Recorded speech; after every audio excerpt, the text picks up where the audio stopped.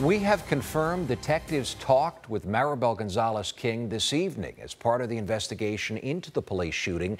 She is not considered a suspect. They tell us she's known, though, to spend time in the McLaren Circle area. That's just a few blocks from where the officers were shot.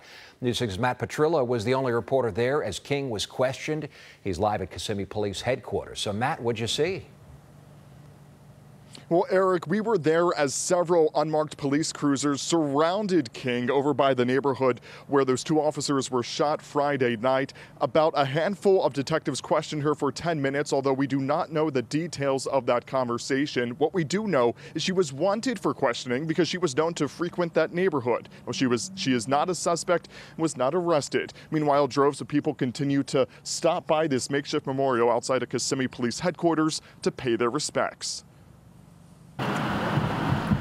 Amid the candles, flowers, and balloons at this memorial here at Kissimmee Police Headquarters is a prayer written by this 7-year-old. I wrote, "Dear Lord, please bless these two officers and help them with their needs, Joshua Moreno." He doesn't understand why 27-year-old Officer Matthew Baxter on the left and 36-year-old Sergeant Sammy Howard were taken from their families by a gunman at the corner of Cypress and Palmway Streets Friday night.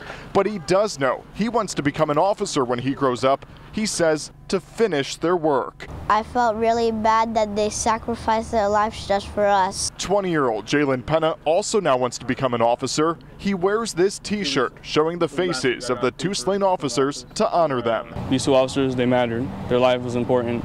They made a sacrifice for the community and they shouldn't be forgotten. Today, the police chief could not yet say what led up to the shootings, but he believes the community's outpouring of support for law enforcement is exactly what his officers need to see. This tragic incident does not represent our community or how the majority of public looks at law enforcement officers or will treat them, and vice versa.